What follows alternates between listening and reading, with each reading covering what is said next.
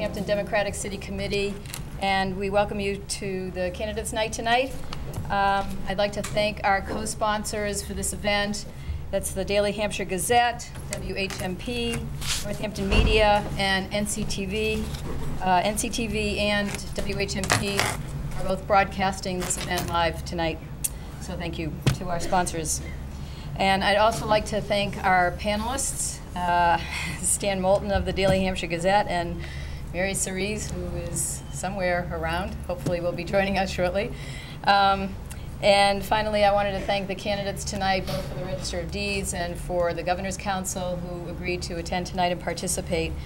And finally, thanks to Donna Riley, who's going to be our moderator tonight. She's going to be introducing the panelists and the candidates.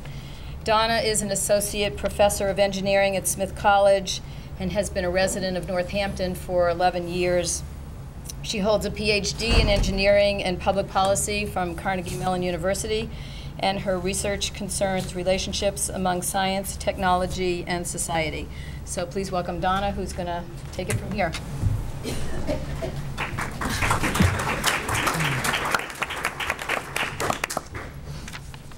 Thanks, and welcome everyone. The forum is going to be structured as follows. Each candidate will be allotted 2 minutes for an opening statement. Can you hear me now? Is there, should I be?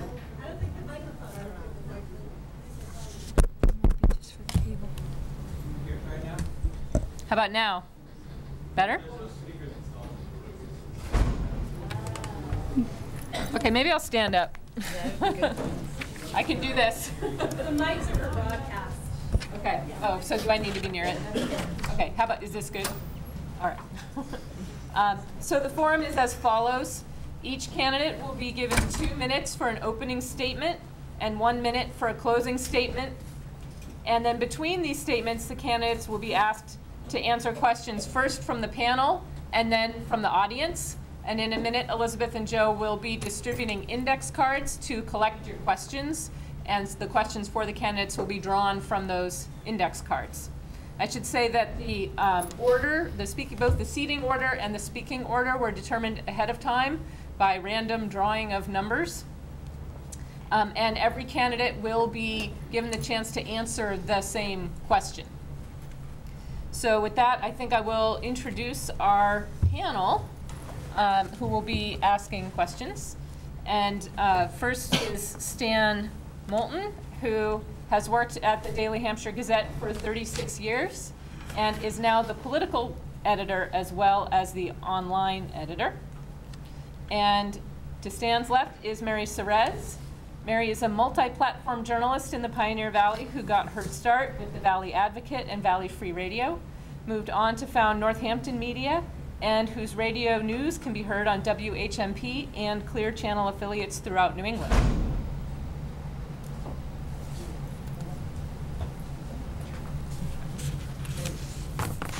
As they are passing out index cards, I'll introduce the panel. The candidates. So first I'm going to start with Mary Olberding, who is on the far left. A lifelong Democratic activist, Mary Olberding holds a master's degree in human resources management and extensive experience as a human resources manager. Currently vice chair of the Belchertown Finance Committee, Mary lives in Belchertown with her husband, Jim Galinas, and their 3 children. And to Mary's left is George R. Zimmerman, 56, currently the Northampton City Treasurer. George is the independent candidate for the position of Register of Deeds. He is an attorney and member of the Massachusetts Bar with nearly 20 years of experience in real estate and estate planning. He is a Westfield native who attended college, business, and law school in Western Mass, and who has resided in Northampton since 1984 with his wife, deceased attorney Robin Zimmerman, and their 4 children. And to George's left is Tim O'Leary, a real estate attorney with a private practice in East Hampton. He now resides in Southampton with his wife Meredith and their 3 daughters. And on the far right, Bonnie McCracken is a professional land title examiner who has been in the business of researching registry documents for 25 years. She has the expertise to recognize improperly executed documents and to protect the property records of Hampshire County residents. An example of her interest in doing more to serve the public was her initiation of an amendment to recently signed legislation that protects the homes of deployed troops from foreclosure. So welcome to the four of you. And I think that we're ready to start. Okay, thank you. Who gets the first question first? We have, don't we Oh. have openings? Oh, sorry, opening statements. Sorry, sorry. I said what the rules were. I'm not Kevin Sullivan either. Yes, Okay, so I begin. sorry. Good evening.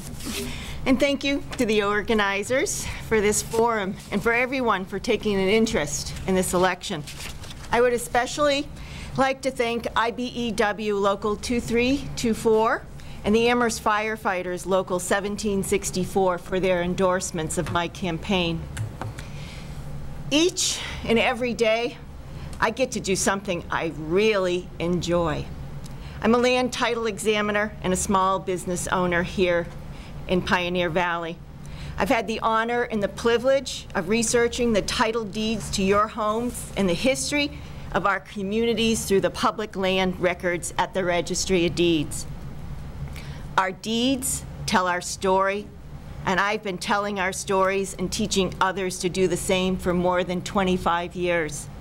Attorneys hire me to search the land records because of my expertise and knowledge of how to ascertain the information from our land records and to find errors, easements, and other encumbrances that affect property rights.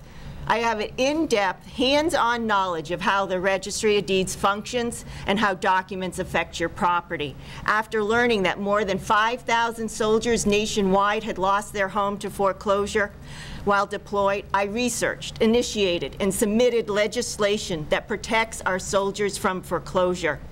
I initiated this last year with the help of Representative Story. She submitted it as an amendment to the Valor Act. It was adopted and signed into the law by the governor this past May and implemented by our Secretary of State in July.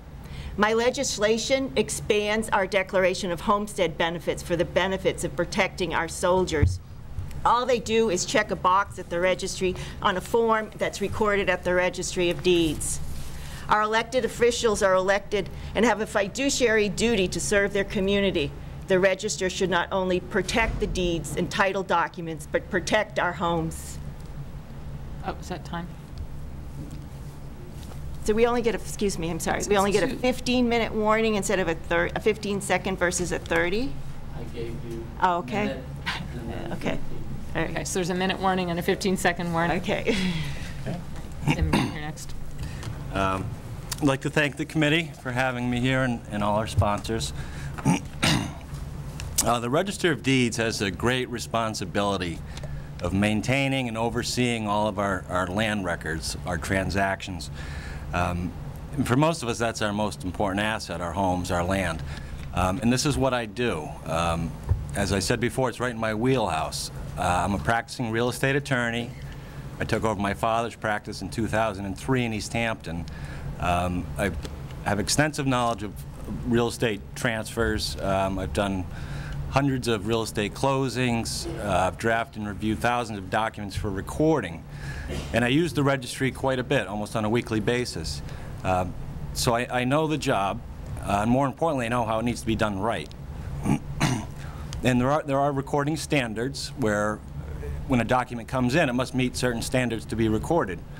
Well, not every document fits neatly into those standards, and you'll need a register with the knowledge of the real estate law to apply and interpret those standards. For the past 9 years, I've been serving my clients, protecting their interests, and the citizens of East Hampton and surrounding communities. Excuse me. And I would take that same dedication to my position as register for the citizens of Hampshire County. I want to make the registry more visible, accessible, and actually get out and meet people. I have a talk scheduled coming up in East Hampton on the homestead changes at the Council of Aging. And I think the registry is an important asset or tool for schools, colleges, local schools can bring students through to see what we do. So in short, I think this is ideal for my skill set, and I think it's more importantly a good opportunity to make an impact, a positive impact on the community. It's Mary. Thank you all for coming. Thank you for having me. I've always believed that government exists for the good of the people. I have been a Democrat since before I was born. I started campaigning for Democrats in Ohio, where I grew up, at age 5 when my parents threw me out of the family station wagon to do lit drops. In Ohio, Democrats needed all the help they could get. I was a progressive before we called ourselves that. I was the only kid in my 3rd grade class to boycott grapes in support of the United Farm Workers and Cesar Chavez. Most recently, I worked on Dave Sullivan's campaign for 2 years. I think I met most of you here working on that campaign. I believe in the same democratic values you believe in: women's rights, workers' rights. That's why my lawn signs have a union bug on them. Marriage equality, education, health care for all. These democratic values should be represented at every level of government, even an office that not everyone's heard of. Currently, I'm on the Finance Committee in Belchertown, where I live. I'm vice chair. I joined to advocate for the schools and for the library. I got my first taste of public service on the Finance Committee, and I loved it. The deep passion that I feel for politics and the responsibility of government has become a call to public service for me. Electronic filing and the challenges of the economy will have an effect on the way the registry operates in the future.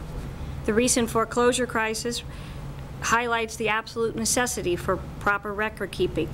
That requires a strong manager. I have a master's degree in human resource management. I finished first in my graduating class. I have been a human resource manager and managed my own department, my own staff, budgets, records, and the technology that's integrated those records. As Register of Deeds, I want to preserve the old records with new technology and protect old traditions with new leadership. All right, George. Good evening. I'm grateful to have the opportunity to be here this evening. I am George R. Zimmerman, independent candidate for Register of Deeds. My message is quite simple. I believe that this position should not be about politics. It should be about getting the job done. I'm running in this race without the endorsements of others. I'm running without the backing of a major party. I'm not a political insider. I have chosen to run as an independent candidate without party affiliation to take my message directly to the voters.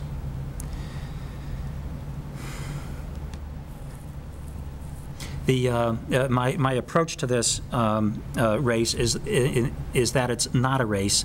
I regard myself to be applying for a position, and I'm asking each and every voter to hire me to do the job if they think that I'm the right person with the right qualifications to do the job.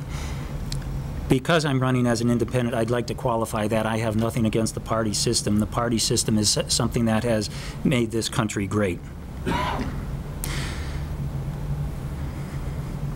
I've opened a big tent, and I'd like to welcome everybody in.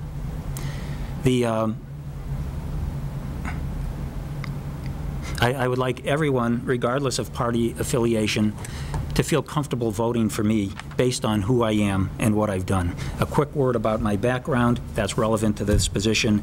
I have a BA and MBA from the University of Massachusetts. I have a law degree. I'm a lawyer. I'm a member of the Mass Bar. I happen to think that being a lawyer will feature prominently in the ability of the next Register of Deeds to do this job. This is an increasingly complicated world, and a properly experienced person is needed for this position. In addition, I'd like to point out that my 8 years in government as Northampton City Treasurer has given me the realization and the insight of the importance of customer service, and I'm able to work effectively to get the job done. Thanks. So I'm going to turn it over to our media representatives to ask the panelists questions. And as I laid out in the rules before of the forum, they will ask a question, and the candidates will each have 2 minutes to respond to the same question. And so I'm going to suggest that we sort of alternate the order. So we'll start with Tim to field the first question, and then we'll go in the same order in which you gave your opening statements, and then Mary will take the next question first, and so on, if that makes sense. That makes sense. I will figure out who's going when. Thank you. Okay, thank you.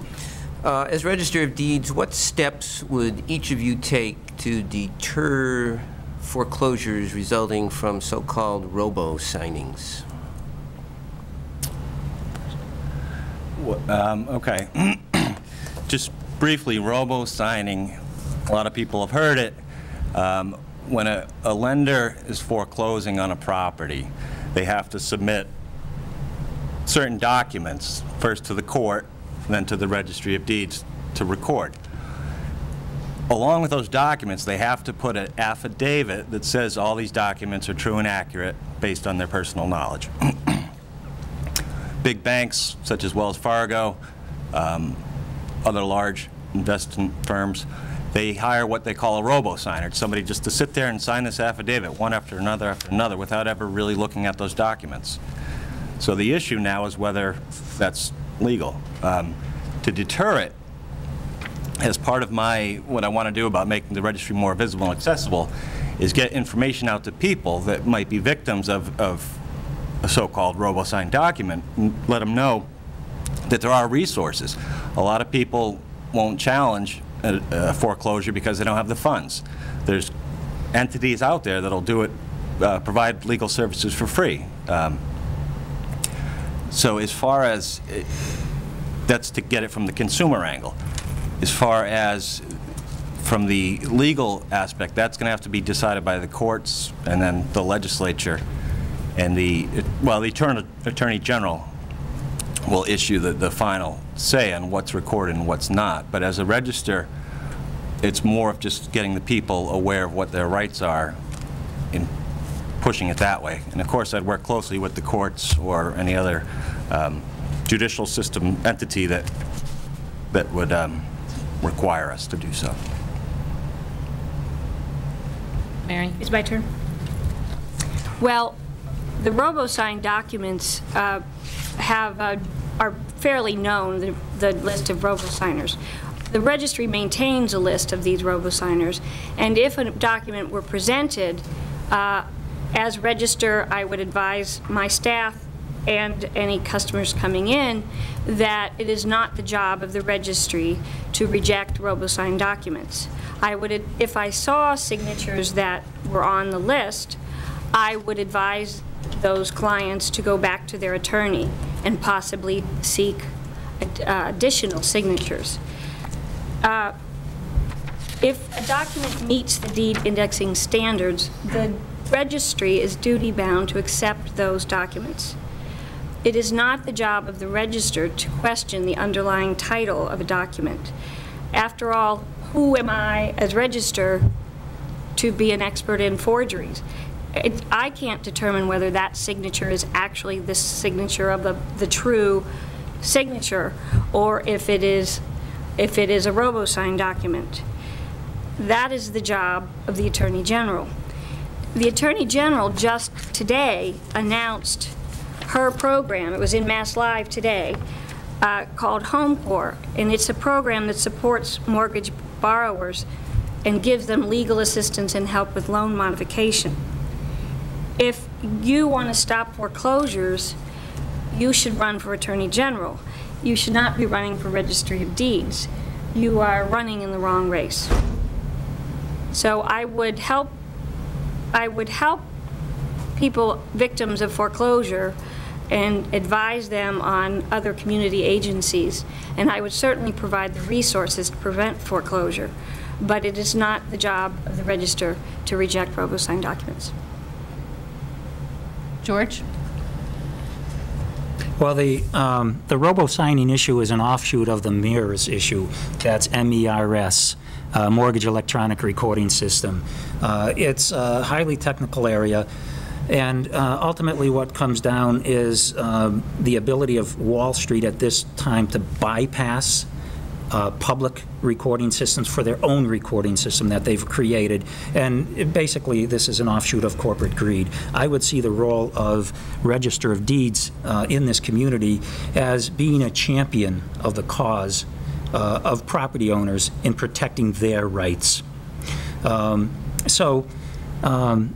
The way that I see something like that would be done, and I agree with Mary that the role, to accept the deeds in proper format is all that the Registry of Deeds can do. I remember reading an article that the Empire State Building was transferred by a fraudulent transaction, and it was, how bad can the recording system in New York be? Well, that's not the job to validate the fraudulent nature of any particular transaction in any Registry of Deeds in any jurisdiction throughout the Commonwealth. So to go forward, the registers of deeds in the Commonwealth meet on a regular basis, and they feed information, those that report to Bill Galvin, Secretary of State.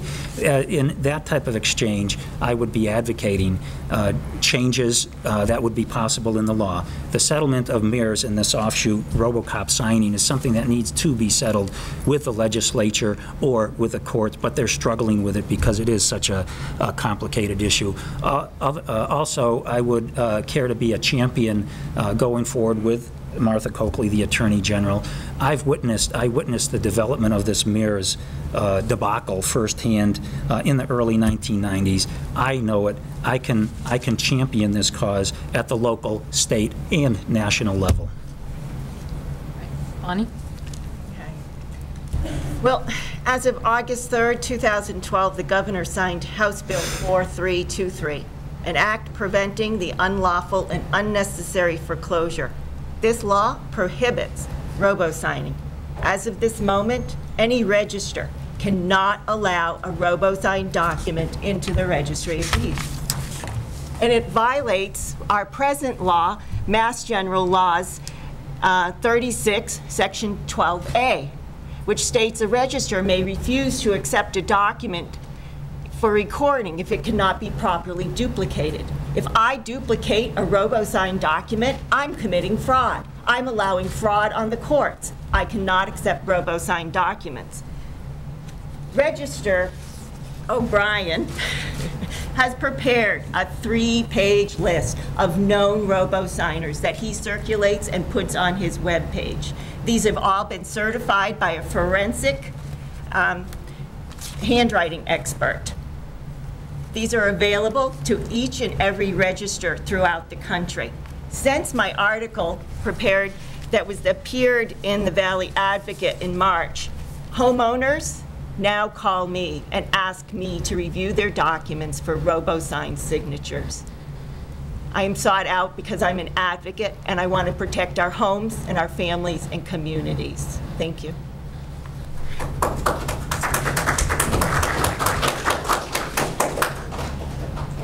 Next question. Sure. We've heard a lot about transparency and accessibility during this campaign. In fact, they've become buzzwords. Nobody will disagree that that's important, but what I want is bullet points. What are the specific elements of your action plan to make the registry more accessible and meaningful and transparent to its users? This question goes to Mary first. Well, the first bullet point is electronic filing. I would begin implementation of that to make the registry more accessible, efficient, and transparent. Electronic filing has been around for around 5 years. Not all of the registries currently have it. Middlesex North has had it the longest, and to them it has made a difference of up to 30 to 35% of their efficiency is made up with electronic filing. As the economy puts the squeeze on staffing and we lose staff to attrition, we will not have the staff to maintain the current levels of customer service. Electronic filing will help maintain those levels of efficiency. Was there more? That's it, electronic filing? Oh, the other things that would help with accessibility and transparency are there's tote boards that are available at other registries that when you go in to file your deeds, you have already signed about an inch thick of documents at your closing. But the tote board, when the attorney goes in to file it, would keep track of any last-minute liens that may have been slapped on your records. That would help maintain transparency and efficiency. The other, do I have time? There's many other things, including management of storage of documents, making sure that the old maps of the county roads are made available online and digitized. George? The biggest thing that I see that features prominently in establishing transparency and accessibility to the Registry of Deeds, in my mind, to a great extent has already occurred, and that's that so many of our records are already on electronic files and searchable through mass land records. I know as city treasurer, when I'm researching tax matters regarding delinquent taxes, I find it so much easier just to access that over the internet, which any of you can do. That's a tremendous amount of transparency in the process. In addition, my perspective would be, to a great extent, the users of the Registry of Deeds are primarily practicing attorneys working with land transactions. For those who don't know, and I'm somewhat staggered by this number, there are about 30,000 recordings each year in the Hampshire County Registry of Deeds. That's a lot of business for 7 or 8 people to take care of. I remain fascinated, of course, by what gets done at the Registry of Deeds. In terms of transparency, anybody can go in and pull out books by book and page number indicating land transactions going back. First official record in our Registry of Deeds goes back to the 1670s. We have proprietary records filed as well that go back to the 1650s. Those are gorgeous documents to go see. I will just point out, as an aside, I enjoy everything about real estate transactions. That's the reason I'm pursuing this particular position.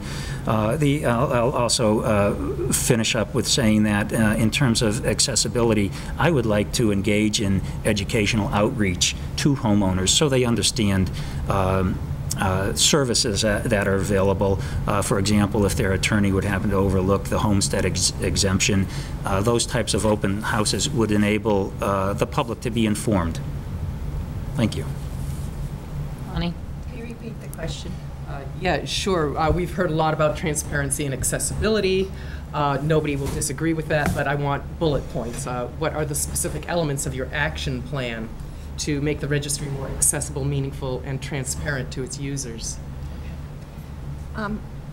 I teach a lot of classes on exactly how to use the land records for genealogical research. And in my recent classes that I've taught, one issue keeps coming up. We cannot access our older documents. And a lot of people want them moved so that we have all our documents under one roof. And right now, these records are stored in the basement next to lockup in Hampden County. It's not a very comfortable place to be to research our land records. We have land records that go back to the early 1600s. And I would like to partner with Register Ash to get these documents duplicated and moved to Hampshire County so that our historians can have access to these documents. And people in Hampshire County need to dictate the needs at the Registry of Deeds because they're public records, and I want to keep them accessible to everyone. Thank you. Thank you. Well, I think I might have mentioned some of this in my opening, making the registry more accessible. A couple of ways. One, like I said, actually getting out and meeting people, holding talks on issues like the homestead. Another thing, again, opening it up to schools, letting schools know they can bring the kids through, or college students, or people interested in law. And I think currently there's a website that you can go and look at your land records. You know, it's functional. The Hampshire County Probate Court, they have a fantastic website. It's got forms, it's got questions and answers, it's got how-to. I think the registry needs something like that. A one-stop shop. You can go, you can get frequently asked questions, you can get state-approved forms to fill out. make it easy to navigate. The state site's kind of difficult to get to. Also, put links of resources available, such as, like I discussed with the robo-signing, if you think you've been a victim. Also, alert the public of potential scams. There's scams where companies will say they can get you a deed for $100, and you can go to the registry and get it for $1. Or most recently, after a closing, somebody will call posing as a lender and say that they represent such and such a bank, give us your personal info because we have more money for you. These are the kinds of things that I think if there's one central location, put it all there for the people to use. And I think that's, well, it's going to be a priority, but I think it would be a great tool. What do each of you think are the merits of continuing to have the Register of Deeds be an elected rather than an appointed position? This goes to George first.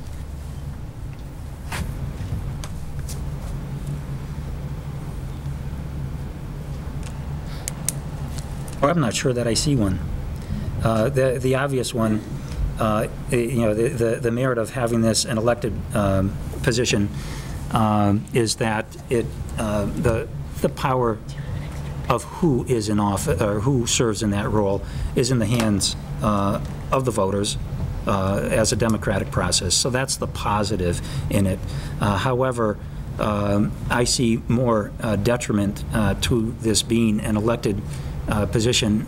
In my mind, this should be an appointed position because so much of what gets done is technical and requires a technical proficiency and a high level of experience to execute it properly.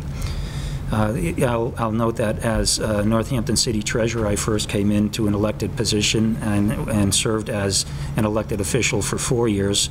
In my 8-year term, the last 4 years has been as an appointed, so I can talk from both experiences. It really does, in terms of the ability to get things done and the work effort that one utilizes, whether elected or appointed. You know, it depends on the particular person. I always strive to do the best job possible under any circumstance. In the long run, I think this position actually would be quite well suited to be an appointed position.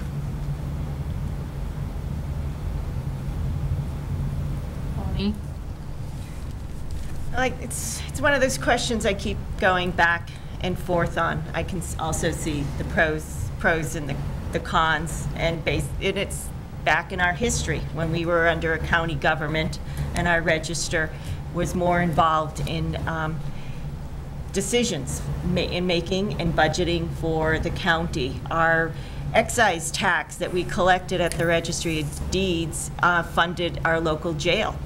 So our money went right back into our community. Now our money goes into the general fund for the state. But I keep going back to the same old thing.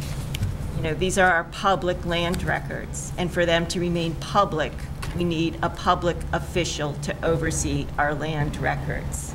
And the people need to choose this person. And that's why I think it should continue to be an elected position. I think in theory, an election, you get the best suited person for that job. Doesn't always work. I'm going to steal a line from the Berkshire registrar candidate, and he said the only thing political about this job is getting it. In other words, it's not a policy-making position. It's more of you're overseeing land transfers. You're managing a staff. You're making sure everybody's doing what they're supposed to be doing. You're making sure the documents are coming in properly. Is that a position that necessarily the public is the right people to be, hiring you? I don't know. It's a difficult question, but I think, like Bonnie said, I think it still needs to remain an elected position. But I think people really need to, before they make a decision, really look at each candidate. Mary? The fact that the registrar's job is elected goes back to the founding of the county 350 years ago. The reason it was an elected position is that they wanted the register to be a representative of the people. They wanted someone who knew the land and the land records. They wanted to know someone who knew the property owners. I think that's still true today.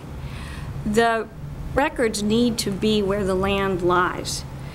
If appointed, then you're not accountable to the people of Hampshire County. You are accountable to the person that appoints you. I work on the Finance Committee, and I have a sense of the relationship between Boston and the municipalities. If Boston decides to close up the registry and centralize the records back in Boston, if you're appointed, you must say, okay, I'll help you do that. But if you're elected, you can look at the needs of the people of Hampshire County and decide that that may not be the best to meet those needs. Recently, there was a commission formed by legislation introduced by Senator Stan Rosenberg. That commission is going to study the efficacy of the registries going forward. It will be a year-long commission that will study what the registry will do in the future. I don't know if it will remain appointed or elected, but I think it's important in the job to make sure that the needs of the residents of Hampshire County are met, whether you're elected or appointed.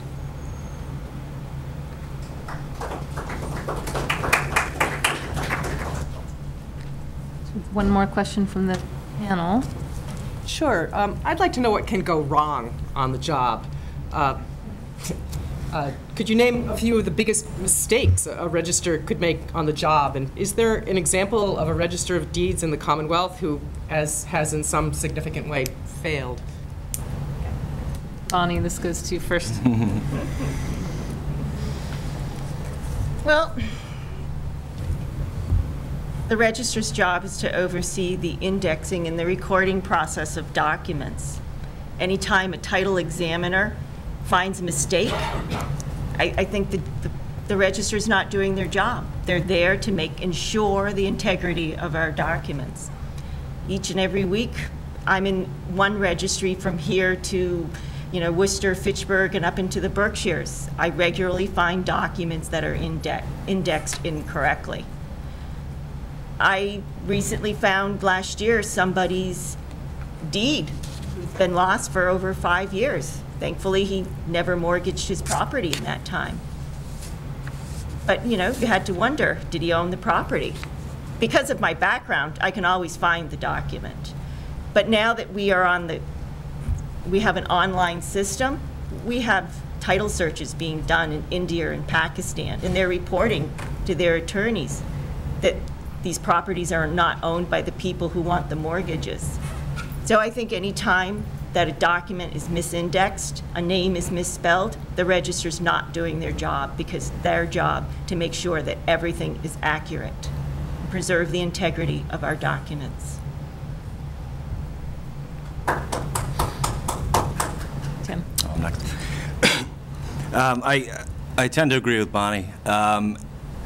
And just to give you two quick examples. This did not happen in the Hampshire registry, but a colleague of mine, he submitted a document for recording. It was a lien, and the notary who stamped it didn't print her name. She just stamped it with an ink stamp. Well, that register said that was not proper, which, in my opinion, it was fine.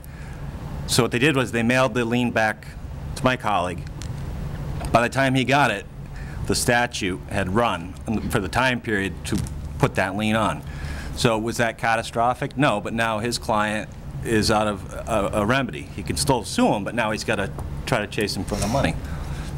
So that was a bad example. A good example was a different colleague. He had a client who lent his friend money and said, if you ever sell your house, you can pay me back.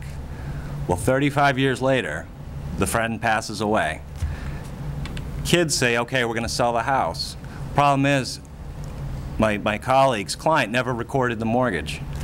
So he brings it down to the registry and says, I'd like to record this. Now the person says, it's too old, you can't.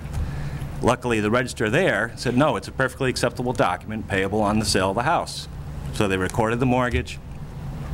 The kids weren't happy because now they had to pay the friend back, but that's an example where having somebody there who knows the system was a good ending. Mary? Me. One of the biggest mistakes that was made most recently is one of the registers out near Boston was caught on tape spending all of his time in his law office and not in the registry. So one of the biggest mistakes one can make is spending too much time on your business on the side and not the full-time job of the register.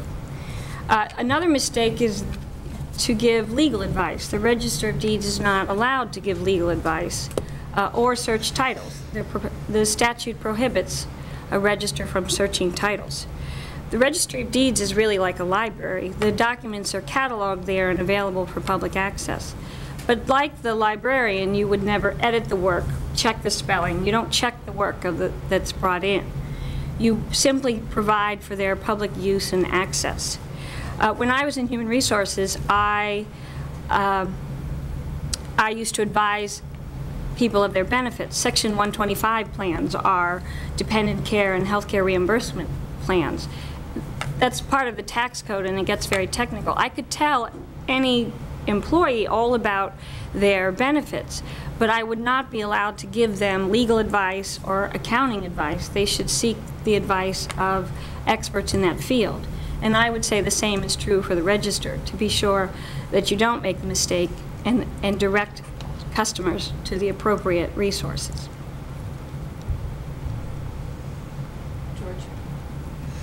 Okay, I see that there's two types of things that can go wrong in general.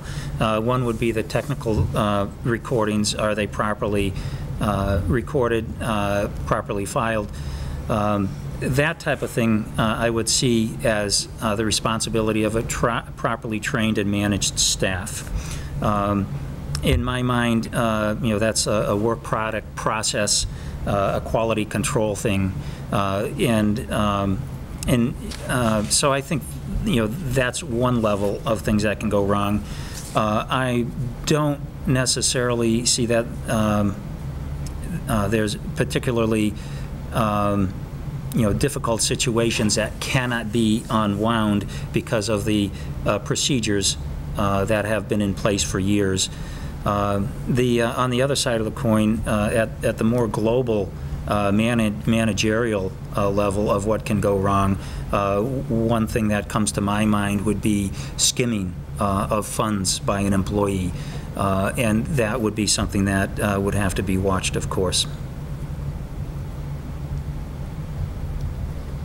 Thanks. So we are moving into the audience question portion of the forum, and just a reminder, these are 1-minute answers, and the candidates are going to answer, every candidate answers every question, right? So we'll continue with our order. So this first question is going to go to Tim first, and we'll continue to follow the order. So the question is, what are the qualifications for the job Register of Deeds? That is, what are the necessary criteria? I'm not asking what your qualifications are, but what qualifications are required for the job? What would a job description say? Wow. So I can't use this to promote myself. I have to. I think the Register of Deeds, you need a couple of things. One, you need somebody who has experience with the registry, obviously. You need somebody who knows the system. You need somebody, God bless Pat Plaza, she's been there for a long time and she knows the system inside and out. If she were to leave, the next register is going to have to know the system to take it over as a seamless transition. So you need somebody who knows the system, you need somebody who knows have a background in real estate law or in conveyancing, who knows what to look for in documents. You need somebody who can be a leader, who can motivate their staff, get them through things like electronic recording, and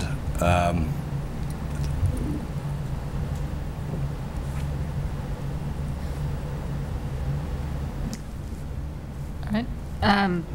Mary is next.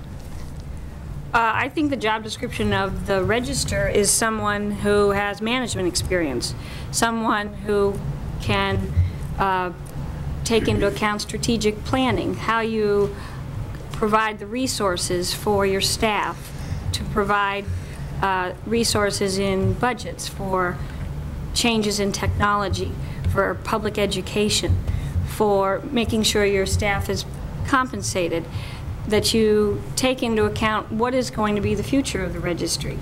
Things like storage needs of documents. The books of the grantee and grantor indexes are no longer going to be printed.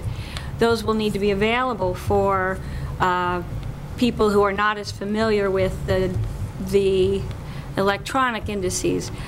But how long will you keep them on the shelf? There will be pressure going down the road to decrease costs.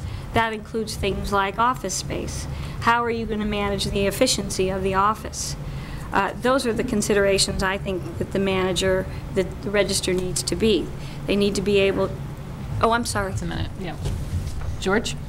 Okay. Well, I will just happen to point out, as an elected position, there are no requirements, and that may be problematic to it. On the other hand, there are really no requirements to be President of the United States.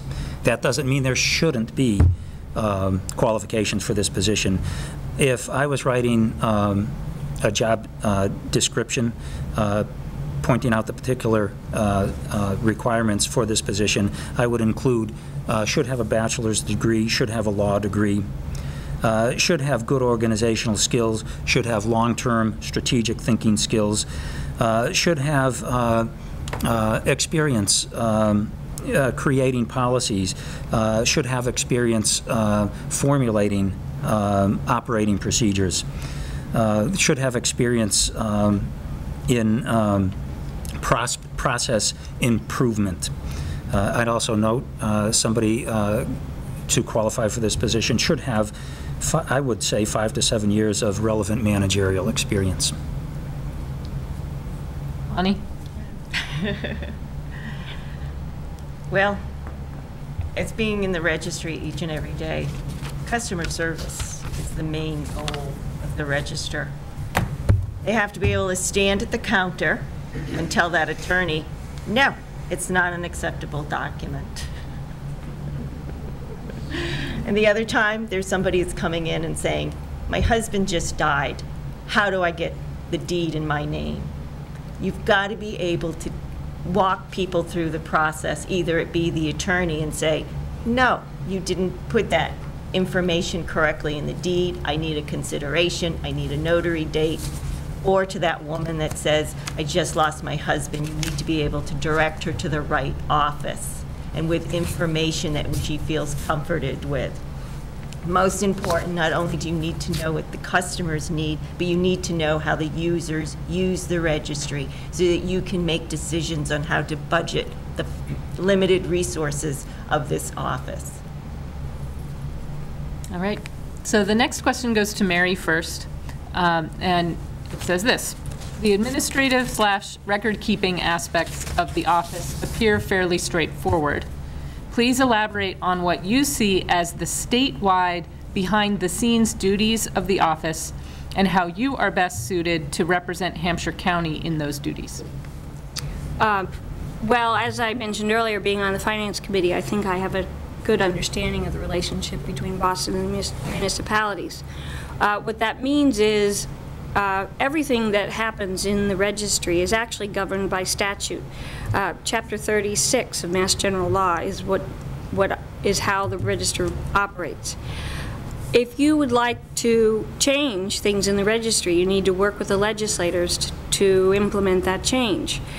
For instance, storage of the documents currently is mandated to be backed up on microfilm. Is that the best way to store the documents? I'm not so sure. I would advocate that there's probably much better means of backup. I think that working with the Attorney General to stop the foreclosure crisis, working with the Secretary of the Commonwealth, under whose auspices the registry operates, to make sure that we have budget for technology. George. Could you restate that question? It was a little bit long. So the administrative/record-keeping aspects of the office appear fairly straightforward. Please elaborate on what you see as the statewide behind-the-scenes duties of the office and how you are best suited to represent Hampshire County in those duties. Okay, well, in answering that, I'll point out that a number, I believe it's the majority of registries of deeds are state positions reporting into the Secretary of State. Then there are other counties that have registers of deeds reporting directly into that county.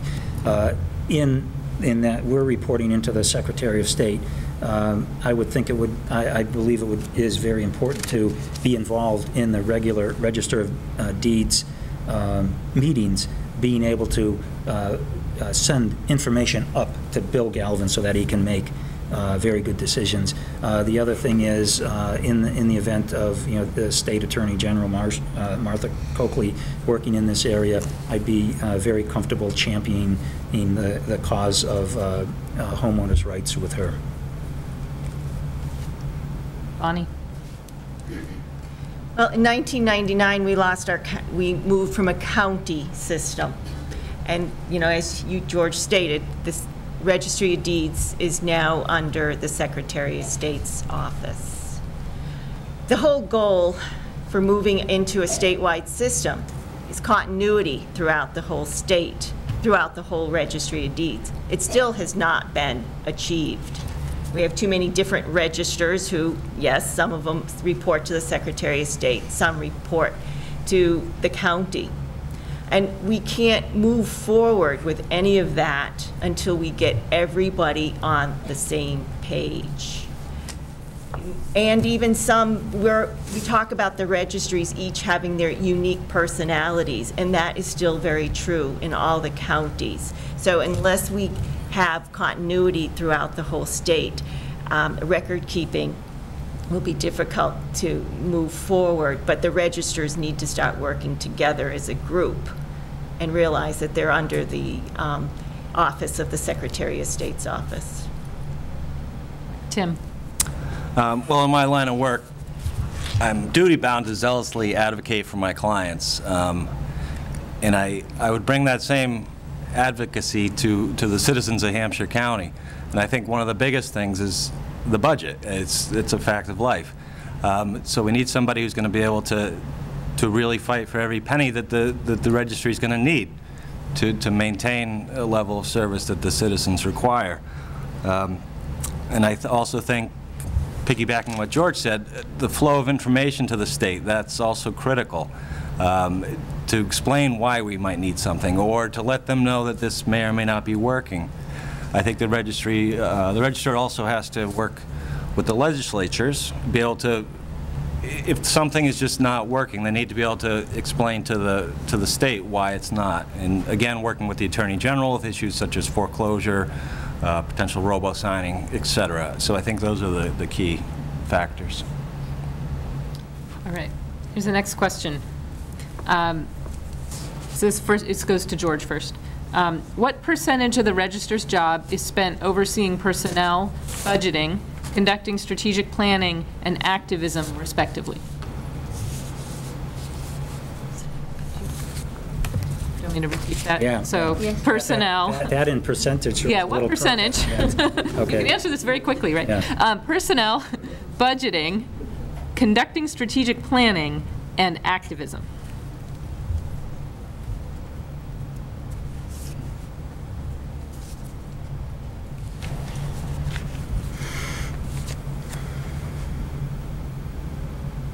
I would think the largest percent would be the strategic planning, perhaps in the 60 to 70% range. I think that's the most important function of the Register of Deeds, to keep the Registry of Deeds on track. Following next would be activism, and that would vary on a circumstances basis.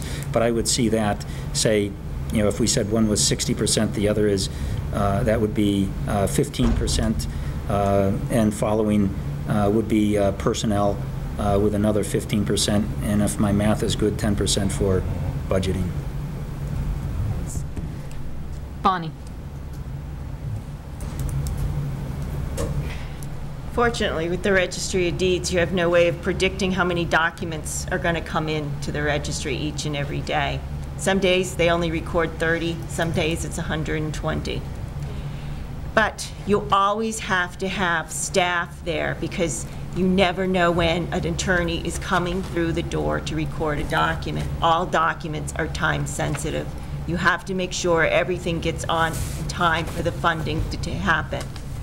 So personnel is really knowing that you have staff there to cover is one of the most important things. And I would put that as going over probably 40%. It's not that the staff needs managing. It's an excellent staff, very professional and knowledgeable. Budgeting would probably take,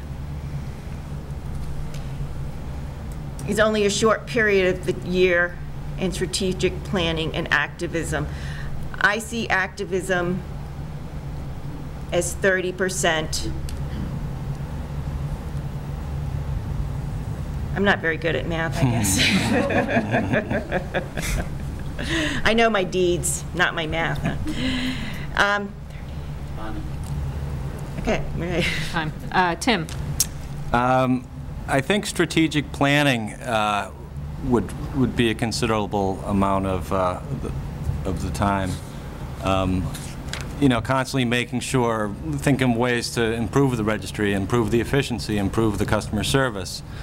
You know, I think that's one of the registrar's duties.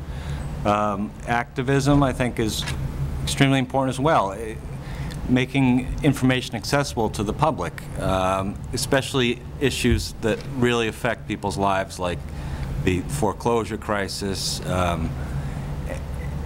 scams, things that can really do more harm than good. And I think the Register, while we can't necessarily make the policy, but we can urge others to adopt or change policies.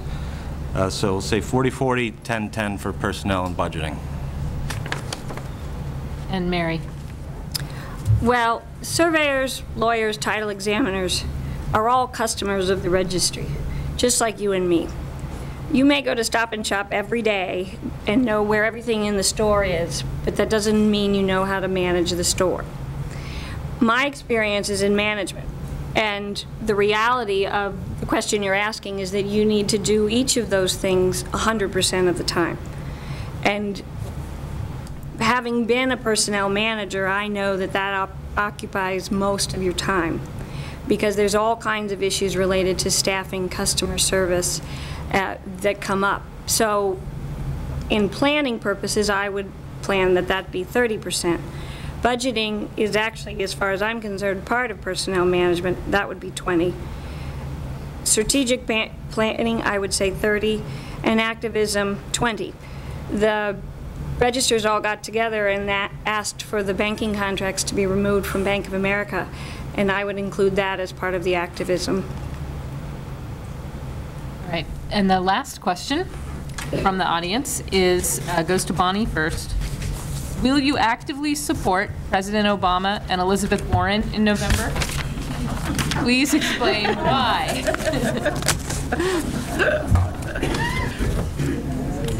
Wow. Well, I'm honored to say that at Obama's inauguration, I had 3 generations of my family present in the audience of his inauguration. It was my father-in-law, who is a disabled vet sitting in his wheelchair with my husband pushing him into the handicap position, and there behind it was my son, all in attendance. You have to know that my father-in-law is 1 generation removed from slavery. That was a very important moment in our family. As for Elizabeth Warren, it's nice to have somebody in my own age group running for office, and I identify with her and her consumerism and taking action for the middle class. Yes, I'm voting for them. Timothy. Oh, good.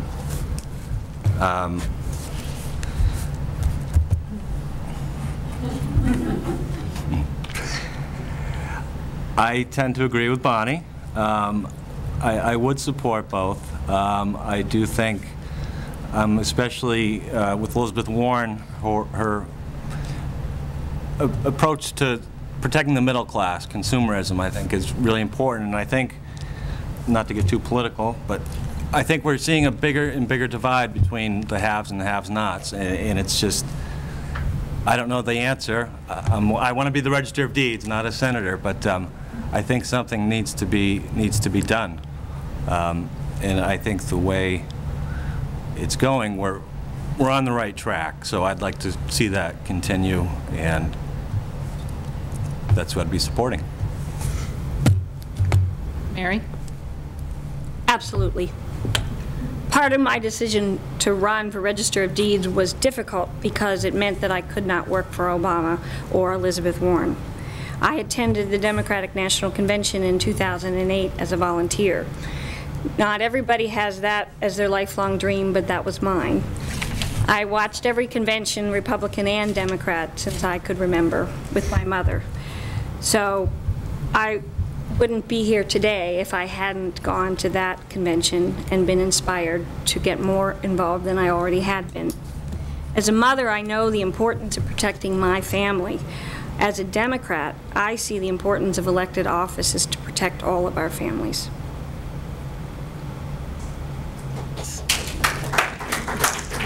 George? Yeah, I'm not sure that I see the relevance of that question in this forum. And I care to retain my privacy and what my personal decisions are. I think the voting, the ability to vote, the freedom of voting in this country is very valuable and is not to be compromised.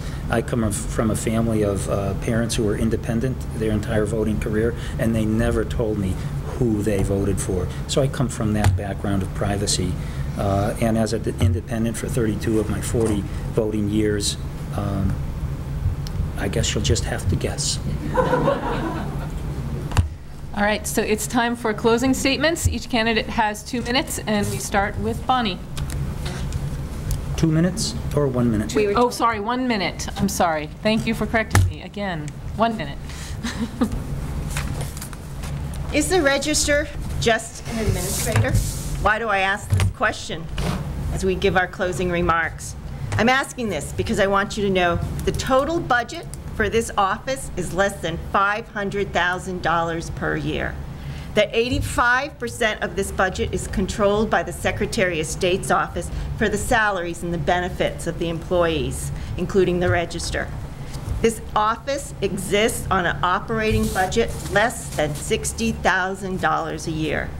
To the Register knows how to function, to administer this amount of money, it's important that the Register knows how this office functions and to be able to allocate these limited resources to effectively operate this office that has a mandate to protect and preserve the ownership documents to your home, to ensure the integrity of our land record system, and to protect your home. You need to elect a Register who can oversee the important task of recording and indexing the documents into the public land registration system. Thank you. Tim? I'd just like to close with this isn't an appointed position like we discussed. It's an elected position, and we're hired by you, the voters. And I would just ask you, before you make a decision, really just look at all the qualifications of each candidate who you think, after making an informed decision, is best suited, best skill set. I believe that you'd find me to be that candidate, so I'd ask you for your vote on September 6th. Thank you. The Registry of Deeds exists to protect the integrity of the land record system and all records related to property. The value of these records is beyond their historic nature, though that is important. It is the entire basis for the clear and orderly transfer of property. Managing and maintaining that order is the job of the registry. It would be disingenuous for a candidate to promise to stop foreclosures as register. The job is to manage and secure the land records, to manage the staff and the resources to provide public access, to manage the budget to compensate employees and upgrade technology, and to manage the implementation of electronic filing, including mapping all of the fields. I have the breadth of knowledge and management to manage the registry. I am proud to have the endorsements of Congressman John Olver, Senator Stan Rosenberg, District Attorney Dave Sullivan, and Mary Ann Donahue, the former Register of Deeds. They all agree I have the skills and experience for this job. Thanks to our candidates. Oh, sorry, George. Zimmerman is always last. Sorry. For my closing remarks, I'd like to say that I very much appreciated having the opportunity to present my message to all of you this evening. I look forward to being invited to other forums like this in the future. I am the only candidate at this point in time who can say that I will be on the ballot on November 6th. I'm very interested about the Registry of Deeds and all things related to real estate, and I would certainly enjoy the opportunity to talk to individuals or groups about this subject. I can talk for minutes, hours, or days, as you would like. To learn more about my background, please visit zimmermanfordeeds.org. And in closing, and as the final sign-off, I'd like to thank you all for attending. I'd like to thank the other candidates for making this a positive and informative race, and I'd like to thank the sponsors for making this evening possible. Thank you.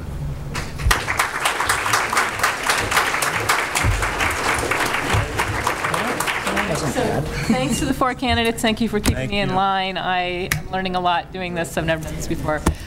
It shows. So Act 2 is going to be a chance for me to do a little better moderating with the Governor's Council Forum. And there will be new index cards to take audience questions, but for now we're going to take a 2-minute break. So we'll be right back with Act 2.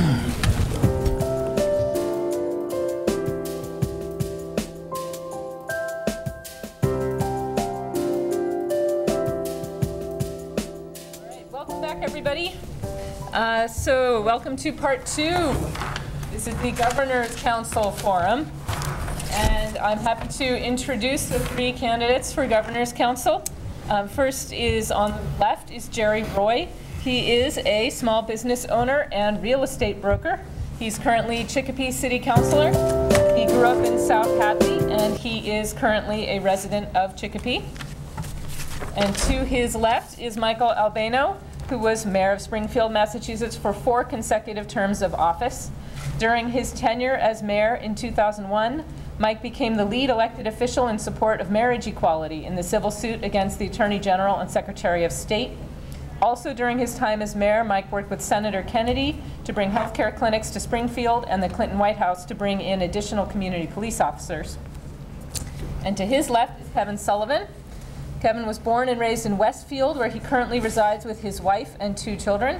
Kevin has been practicing law in Western Massachusetts for the past 21 years. And currently, Kevin is the vice chairman of the Westfield School Committee. So welcome. And so the format is going to be very similar to the last forum.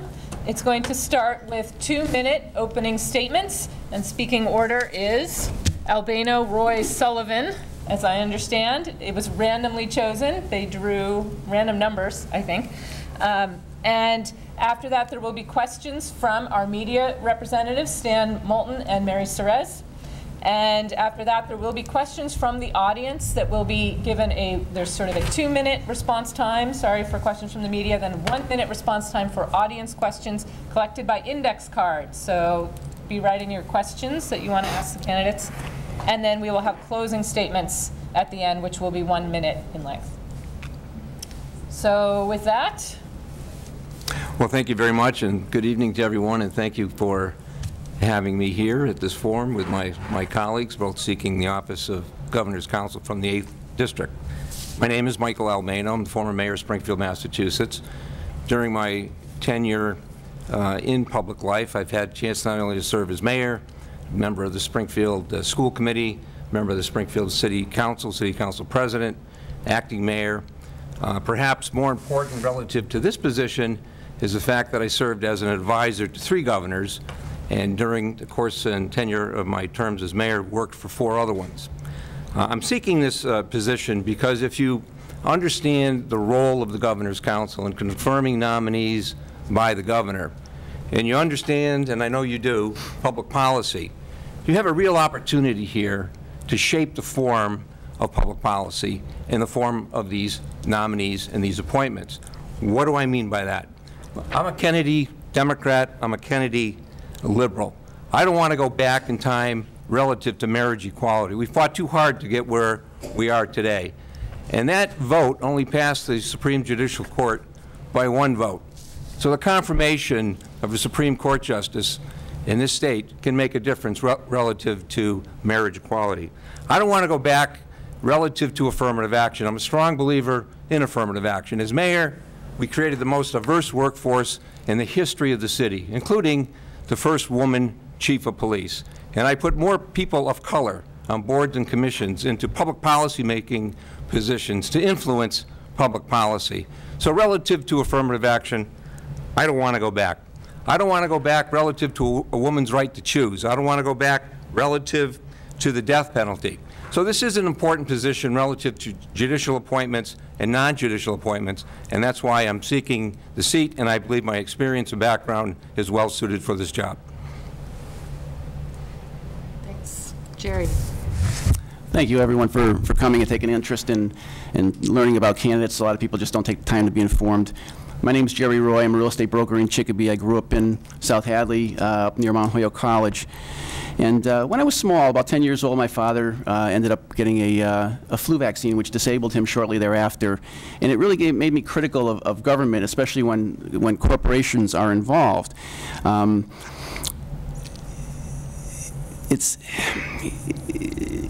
There's too much stuff going on in government now with the lobbyists and running the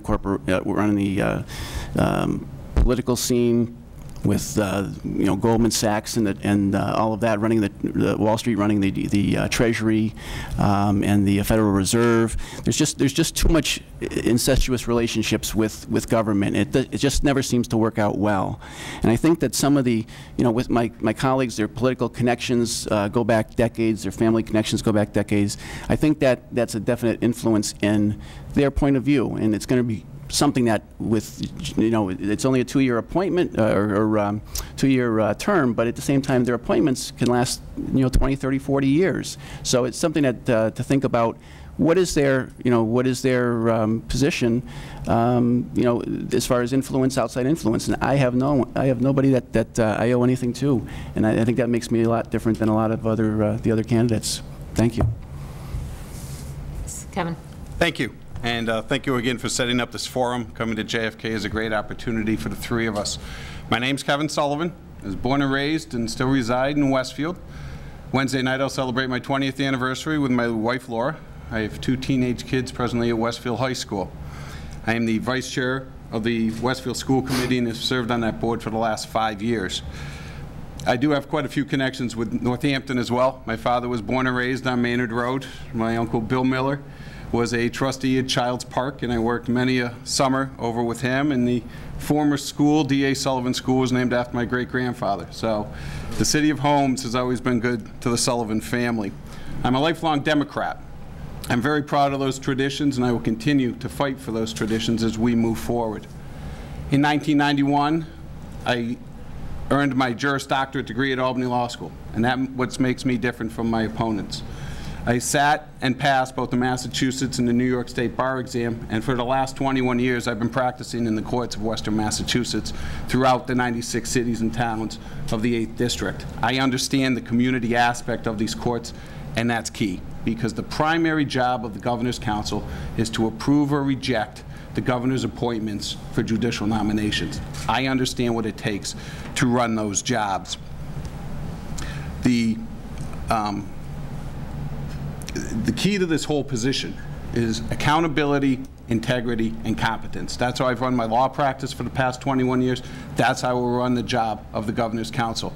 Tom Merrigan, the present Governor's Council, had a great conversation with me several months ago when I decided to run, and his first comment was, the job is defending the turf of Western Massachusetts, making sure the qualified people of Western Massachusetts get appointed to these judicial positions, make sure they understand the community, make sure that they retain that integrity and accountability, and I promise to do so. All right, thanks. I'm going to turn it over to our panel.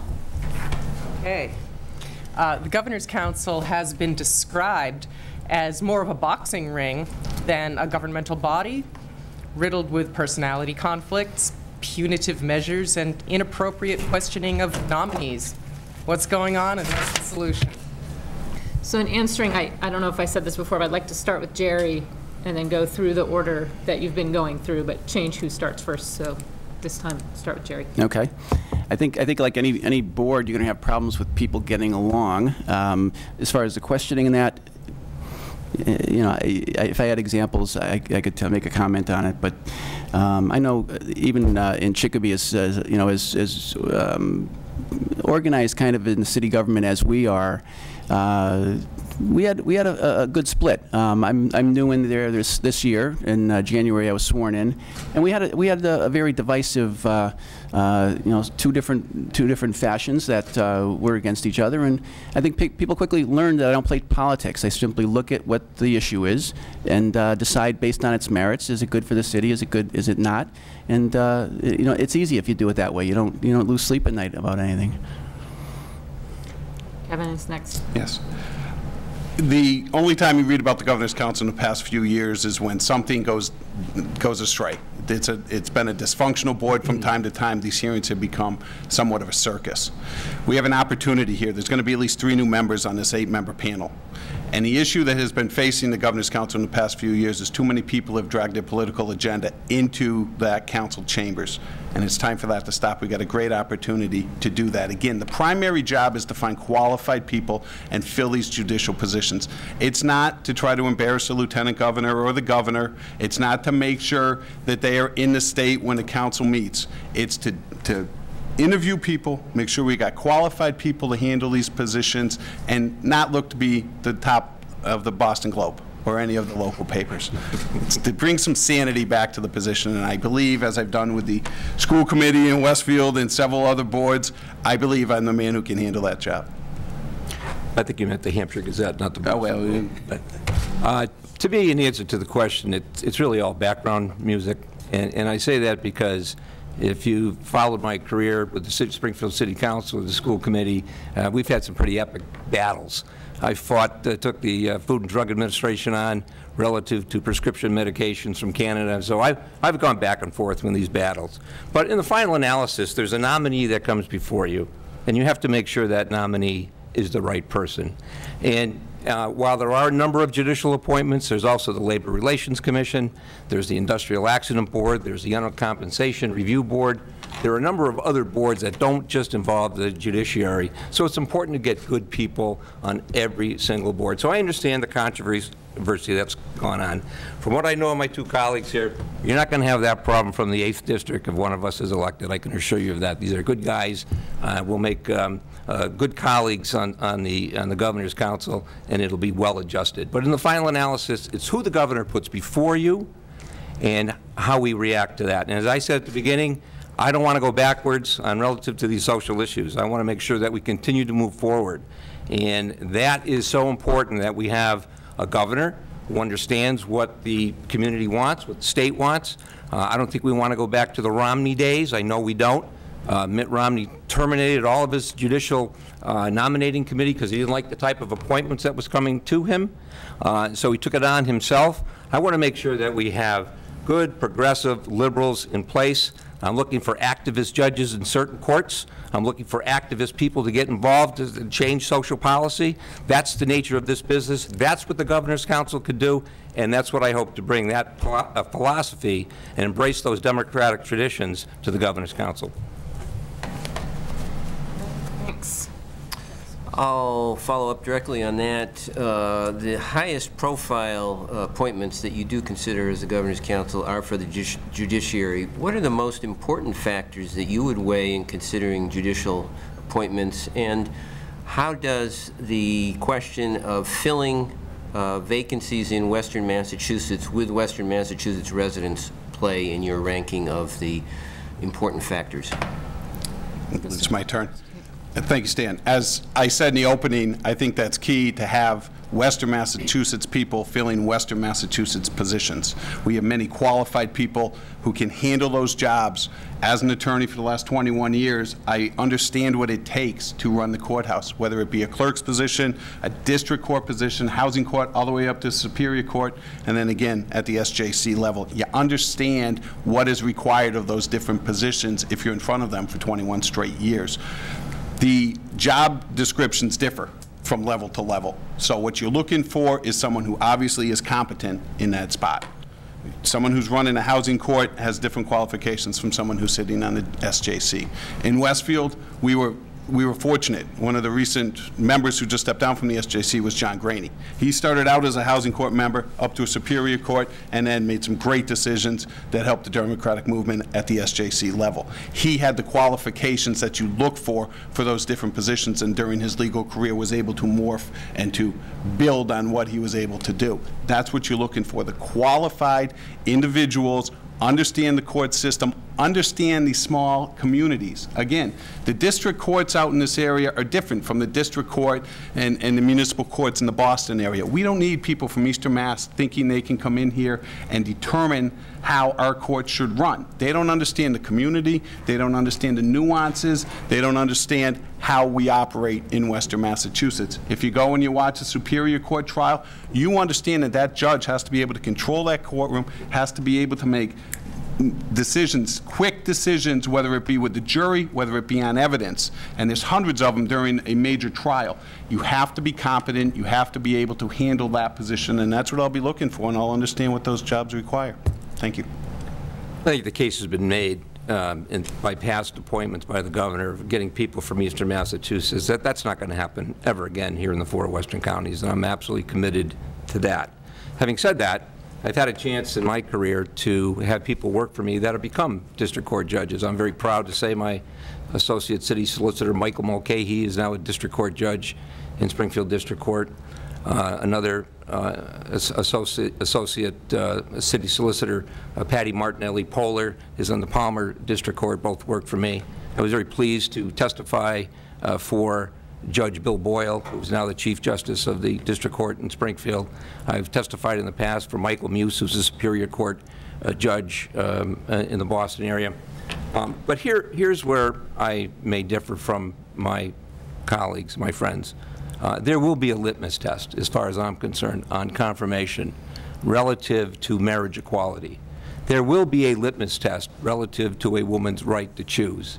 There will be a litmus test relative to affirmative action. And I'm not going to sit there like they do in the United States Senate and watch these judges dodge the question and say, I don't have an actual case in front of me. I don't know if I can vote this way or that way. It depends on the facts of the case. These are relatively easy questions to answer on a philosophical basis, and that's what I will be looking for relative to the type of appointments and nominees that I will approve as a governor's counselor. I take a little bit different approach. I think with too many panels and boards and that, the people, there's just too many political connections, and people will use those to get other people into positions that they want, and it just becomes a vicious cycle of taking care of each other. I'd be looking at political donations. I'd be looking at relationships. In the upper court, Superior Court, you'd be looking for someone who can take charge without being a tyrant. You know, someone that has the ability, personality-wise, that commands a presence. And I think more in the family and probate courts, you'd want somebody that is more, you know, has a gentler approach that can deal with the public. Maybe it's their first time in court, a lot of the cases, and is more accommodating and easier to approach, along with the competency issues. So I think that's a lot of what I'm looking for. To touch on Mr. Albano's remarks, I don't look to exclude people. I would be looking for people that have the ability to set aside their personal issues. I don't want activists either direction. I want someone that can say, this is how I feel. I can sit and decide, is this constitutional? Is this you know, legal, based on the facts, not on their personal opinions. next question is mine? Yeah. Under what circumstances would you say no to an appointment? How do you handle the pretty well qualified candidate who's clearly been put before you for political reasons? Well, if it's a Romney type appointment who wants to reverse Roe v. Wade, I'm going to say no. If it's somebody who comes before me, and there may be a Republican governor down the road who says that marriage equality is not constitutional, I have a real issue with that, given the fact that there is a precedent that's already been made. So these are really important decisions, and as I said, marriage equality only passed by 1 vote of the SJC. I was the lead litigant in the suit against the Attorney General. The Attorney General tried to define marriage between a man and a woman. We took that issue on. I was the lead litigant. It was Michael Albano and others versus the Attorney General. And although we didn't win that case, that case went to the SJC, and then the case was ruled 4-3 that under the Constitution there is no prohibition against marriage equality. So these are the types of issues that I stand for. And as I said, I'm not going backwards. I'm very disturbed by hearing what Judge Scalia had to say versus Roe v. Wade, that he would overturn it in a second. He said that it was a lie. He actually made the statement, I think on CBS, it was a lie. He's made the statement relative to contraceptives, that case that goes back to 1966, the Connecticut case, that they were wrong. So there is a relative assault on women. And I think it comes down to philosophy. I disagree with my friend Councilor Roy that there is a difference of philosophy, and I think we have to, as Democrats, embrace those democratic traditions. Been a Democrat all my life. I'm a Kennedy Democrat. I'm proud of it.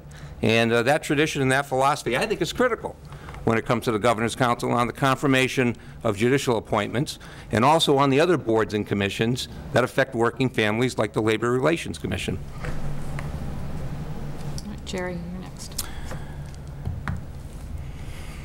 I think you have to really look at the whole package that someone has to offer.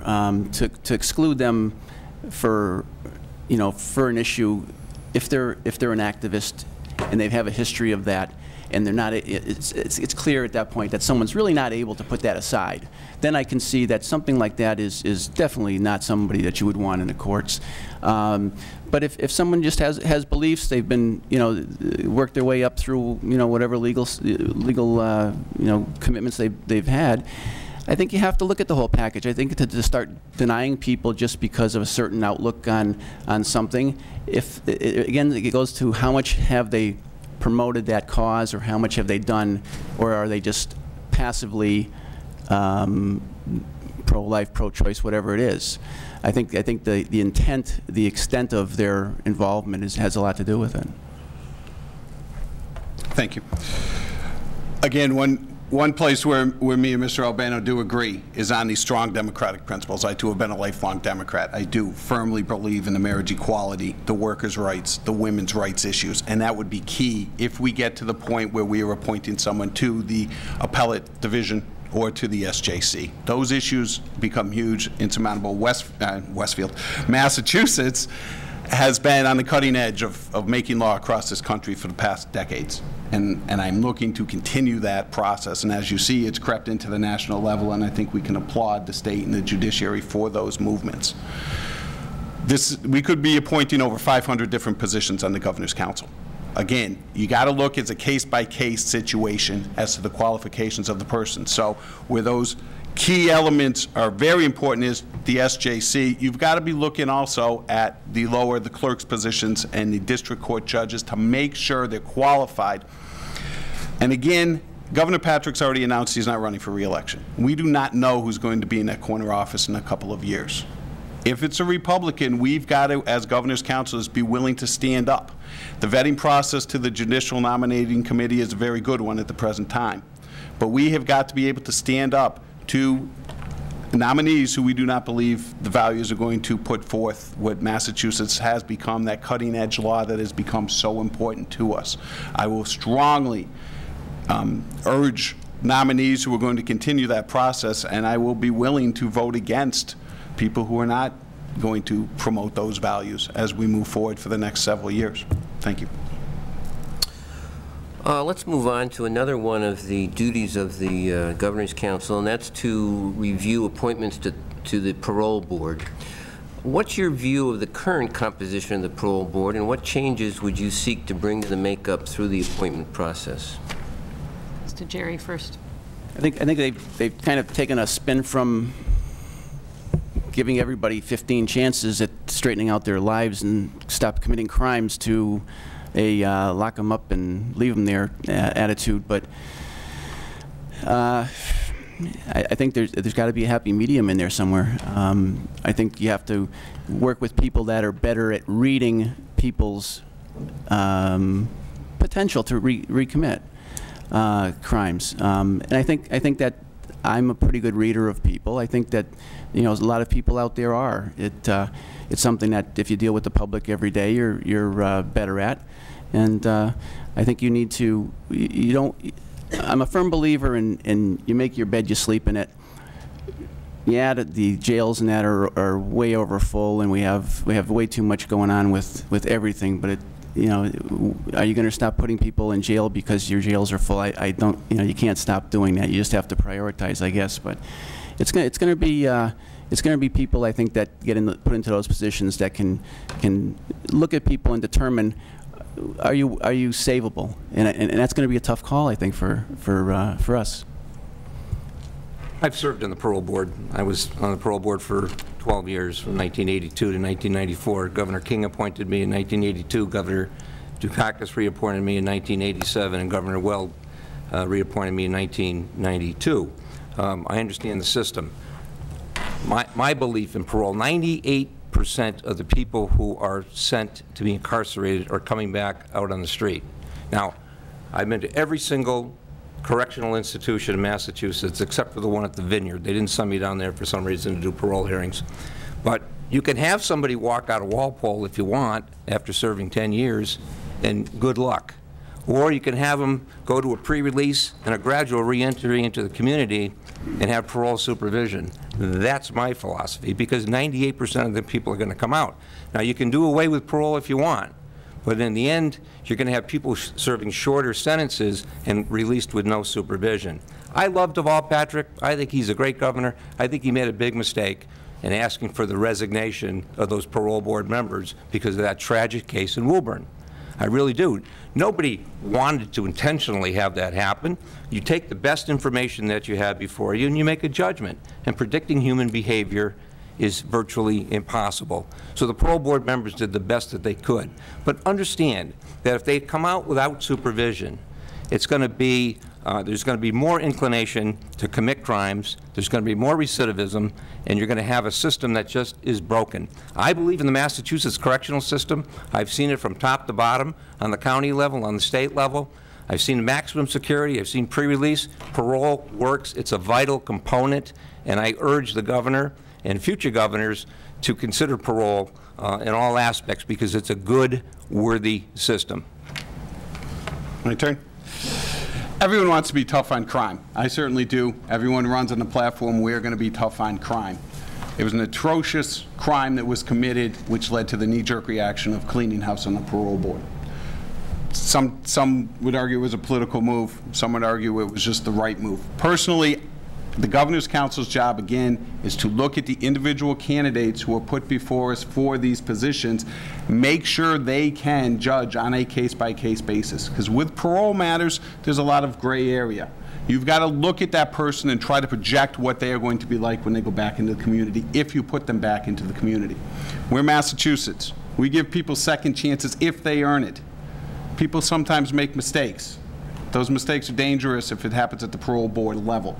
Okay, so you have to make sure when that nominee is sitting in front of you, they understand their position. They too have to have integrity. They too have to be accountable for their actions. The parole boards are very serious, and obviously one that's going to be watched for several years to come. I'm committed to making sure we have the proper people on that board to make sure they understand their job, and again, to make sure they're qualified to undertake that position. Thank you. All right, so we're going to move into the audience questions now, and they have a 1-minute time limit, so you have half as much time as you did. I just want to remind you of the order. Mike always goes after Kevin. Jerry always goes after Mike. Kevin always goes after Jerry. All right, so, so the first question is, first of all, it goes to Kevin first. Would you take a nominee's position on same-sex marriage, choice, poor people's issues into account in voting on a nominee? Absolutely. And as we've talked about earlier tonight, depending again on the position they're talking, but the people who are going to be making those decisions are the upper echelons of our judicial system, the Court of Appeals, the Supreme Judicial Court, and those positions are key. Again, Massachusetts has been cutting edge across the country. We do not want to go backwards. We do not want to be seen, because if Massachusetts goes backwards, it gives the rest of the country the opportunity to step back as well. I think the President made a good decision several months ago when he came out in support of same-sex marriage. I think it was a long time in coming, quite honestly. This is one of those issues that you would think with the United States, this should have been decided 30 years ago, if it ever had to be decided, quite honestly. So yes, my position would be I certainly would take that into account for those positions that are going to be policy-making positions. Thank you. My answer has been yes in the past, and I'll continue to be a strong advocate for those positions. And let me say that back in 2002, when we took on the Attorney General, I was the only elected official on that question that went before them. So I've had a history of this. I, as mayor, appointed the first gay liaison to the gay community. I was the first mayor in the country to give domestic benefits, domestic partnerships to gay couples. So I've been on the forefront of this cause, and I'll continue to do that. Relative to people of color, I've talked about my record on diversity. I will continue to have a litmus test for judges, and I don't make any apology for using that terminology. I really don't. I know others do, but I don't. We're not going to go backwards in this Commonwealth. We're a great state, and it's because we've had good judicial decisions in the past, and I want to keep Massachusetts as one of the #1 states in America. I'll make the same comment I had before, where I think you have to look at the whole package on people. I mean, if they're on the judicial side of things, if they're activists in some way or other, I think that should be a red flag. I think we have too much of, I'm going to say arguing, but it's too much of taking sides and not simply getting together to work out a problem. And I think that's what we have to get away from by, the hard line, whether it's one, side of a topic or another.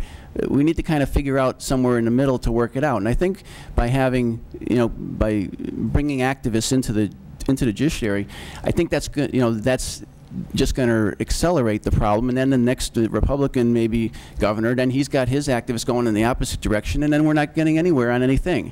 I think we need to kind of get the rhetoric down a little bit and work out some issues, and I think that we'd be better off. We'd just be better off. All right, so the next question goes to Michael first.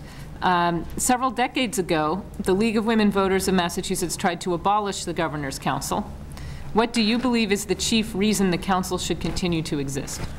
I believe that somebody has to draw conclusions and make confirmations on the governor's appointees. In some states, it's the state senate. In some states, it's the House of Representatives. It has to be somebody. Now, in Massachusetts, we could have Tom Finneran or Bill Bulger. And that would have been our choices a few years ago. Today we'd have Terry Murray or Bob DeLeo, both good people, but they control their chambers, and there's an inherent conflict of interest because they also rule and make judgments on the budgets of those decisions that they make relative to judges and courts. So somebody has to do it. I would prefer an elected body, 8 districts of the Governor's Council. I think it makes sense to have a check and balance on the appointees of the governor, and also on the warrants, the money that is legislated by the governor and the legislature. I think an elected body makes more sense than to have the House or the Senate. Jerry. I agree with a lot of that. I know. What are the choices? Are we going to put it in the hands of our representatives and senators? It's just one more thing that we may criticize them for. I'd actually like to see something where local government officials are more. Maybe they would elect somebody that's regional instead of the electorate. Maybe it may, either way. But I think it's a necessary body. However you form it, as a like Mr. Albano said, it's a check and balance, and that's part of, I think, what's making us us a decent state and a decent country.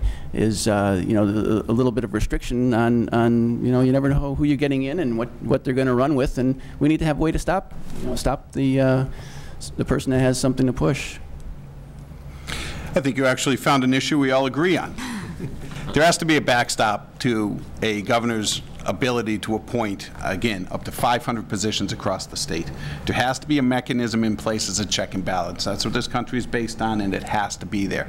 If the legislator and then ultimately the citizens of Massachusetts through a referendum decide they'd rather put it in the hands of the Senate, so be it. Right now, the Governor's Council is a necessary body which puts the check on the governor's ability to fill the court system. Again, Governor Patrick, Lieutenant Governor Murray have done a great job of recognizing Western Massachusetts, but that hasn't always been the case. We need some ability to put a check on their appointment of this judicial nominees. Thank you. Thanks. Okay, the next question goes to Jerry first. Is affirmative action still relevant? Should it play a role in the Governor's Council? Well, as far as the Governor's Council, I think that it's unfortunate that everybody doesn't have the same opportunities. I mean, I think that sometimes affirmative action and even like the Hampshire College thing here recently with the money for immigrants, illegal children to go to school there. I think a lot of things like that become lightning rods, and they really should be approached, I think, in a different way that would make them less confrontational.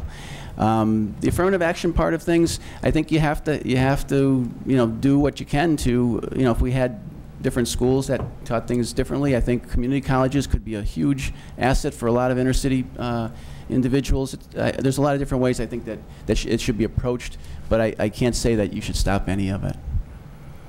The question is affirmative action relevant? And unfortunately, I think the answer still is yes. Hopefully we will get to that day where it's not relevant, where everyone has got the same opportunity to move forward. Unfortunately, we're not quite there yet. So again, affirmative action is one of these democratic qualities that I have firmly adhered to for my entire life. It's one of those other tests that we'll be talking about when we get a nominee in front of us as their position to it. Again, the goal is obviously to make the playing field fair to everyone who is going to sit on the judiciary, who is going to be leading our court system. The answer is right now, it certainly still is a relevant topic. Thank you. There's no question about it. The Supreme Court of the United States may take up the issue again this fall relative to affirmative action on college admissions. I think I know what the vote's going to be. I think you do too. It's going to be 5-4. Most likely it's going to get flipped. It's going to come back, and the state courts are going to have to intercede once again. So it absolutely is an issue. Look, I've served for 32 years. I haven't seen many people of color make it to the bench. I haven't seen many Asian Americans. I haven't seen very many women. I haven't seen very many gays, lesbians. I haven't seen enough. I'm not satisfied that we've made the progress that we should be at this point in time. Have we made progress in Massachusetts? Yes. That's why I don't want to go back. And that's why I will have a litmus test relative to affirmative action. But we can do a lot better. A lot better, and have more diversity on the bench, more diversity in the clerk's office, more diversity on all these boards and commissions. I attended a governor's council meeting the other day, and a governor's counselor got up and said to the lieutenant governor, we have not had one person of color on the industrial accident board in her 18 years on the council. That is simply wrong. Thanks. So here's the last audience question. It goes to Kevin first.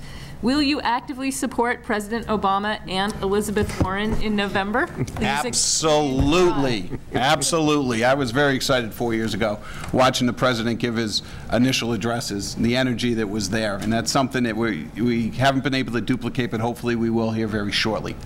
Professor Warren was in Westfield the other day. We took her around the city with my family, showed her the work that has been done there. I offer the same invitation to the president if he'd like to come tour Westfield with us. But I absolutely, again, those strong democratic values that have given Massachusetts its name and its place in this country are going to be fulfilled by, hopefully, Senator Warren, and then again with re-electing the president. So I absolutely wholeheartedly support both their candidacies. To take a line from Lloyd Benston, who was running for vice president, he said, I know, in this case, Mitt Romney. I've worked with Mitt Romney.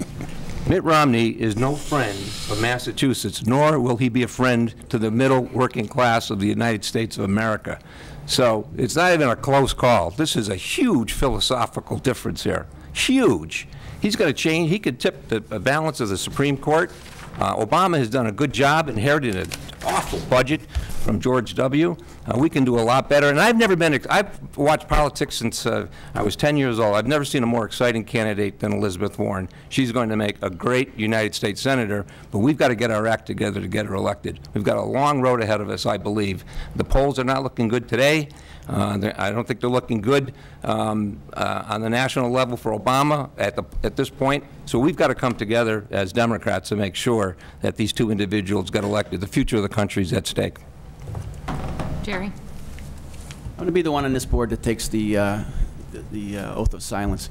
I actually, Romney's obviously not the choice, but I want to comment on a couple things. First, as far as Elizabeth Warren, I was at the state convention, and it really struck me as underhanded the way that the Democratic Party really took Marissa DeFranco and threw her under the bus. I don't think that was appropriate for them, and I'm saying that. And I think I was the only one in the Senate district that voted to let her, get on the ballot. That wasn't right for her to go out and get all the signatures, 10,000+ signatures and certified and everything, and then have it everybody pile on and against her. That wasn't right. So. I'm not a fan of Elizabeth Warren's just because of her small business. We built this small business. I've worked 60, 70 hours a week building a business. Nobody was there helping me. So that part of her, I don't agree with. I think you have to have someone that's representative on both sides, including, I think, Scott Brown, whether he's the right one or not, at least what he does is roughly half and half, and that's how the state's divided, I think, roughly. Thanks. It's time for closing arguments. We're going to start with Michael.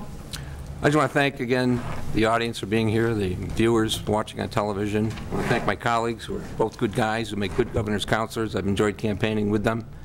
My name is Michael Albano. In closing, I'd like to be your governor's counselor from this district. I think my background and experience merits your close review. I've had a chance to work for the citizens of Springfield and Massachusetts for 32 years in public life. I'm honored to say that the Massachusetts AFL-CIO has endorsed me. I think it's the first time they've ever endorsed a candidate for Governor's Council. The Pioneer Valley AFL-CIO, my good friends, the Springfield Patrol Officers Union has endorsed me, and the Pittsfield Firefighters. I come from a family of blue collar. I'm very proud to say, I'm very proud to wear it this evening. This is about the middle-income families of Massachusetts. It's about good, solid appointments. I think I'm qualified. I'm ready for the job. I'm looking forward to the challenge, and I would appreciate your consideration of my experience, my background on September 6th. Jerry's next. Thank you. Thank you for coming, everyone. I'm Jerry Roy, and it's difficult for me sometimes because as a city councilor in Chicopee, I take the time, I do all the homework, and I don't let politics play a part in my decisions. As these guys next to me, and they're decent guys, but they've got the political connections. They've got 30 years of political connections. I mean, I don't think we had a question where there wasn't a job that Mr. Albano had, or two in the same department. And Mr. Sullivan's, got his brother on Beacon Hill and that. And I mean, the connections are decades old. And if you like that idea, it's the same thing with whether it's Monsanto running the FDA or whatever else. It's relationships that we need to get free from. We need to break the circle where everybody takes care of somebody else and then they take care of somebody else, and we need to get away from that. I have no friends that are lawyers. I have no friends that are politicians or judges, and I'm the only impartial person on this board, and I'd appreciate your vote. Thank you, and thank you for giving us the opportunity to address the people of Hampshire County. One of the other events, they asked, what's your favorite part of this election cycle? And I said, that's easy. Getting the people working out in the 96 cities and towns and trying to gain the support of some of our citizens. Who supported me? This weekend, Congressman John Over endorsed me. I've got the endorsement of the present Governor's Council, Tom Merrigan. I've got District Attorney Dave Sullivan. State Senator Stan Rosenberg has cut commercials for me. State Reps Peter Kogut, Ellen Story. The Mayor, David Narkowitz, has been a great supporter. We had a good fundraiser over at Fitzwillies. City Councilors like Jesse Adams and others.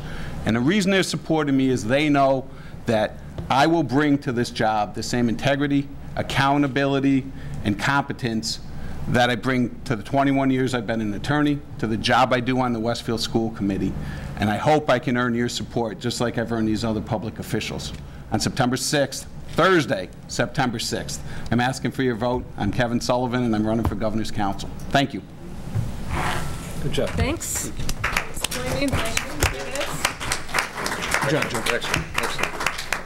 Thank you all for staying for Act 2. Thanks to our media panel. And thanks to our timekeepers.